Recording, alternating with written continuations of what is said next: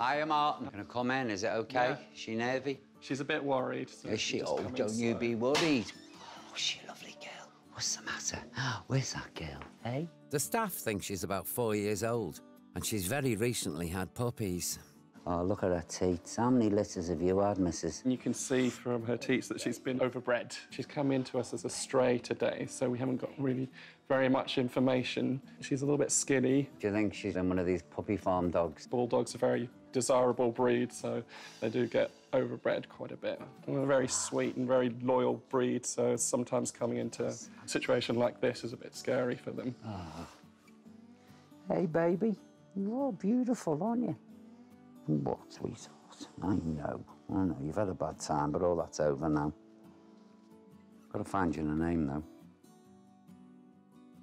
Got little dots all over her. Oh, she's got dots here as well. So I think I'll call her Dottie.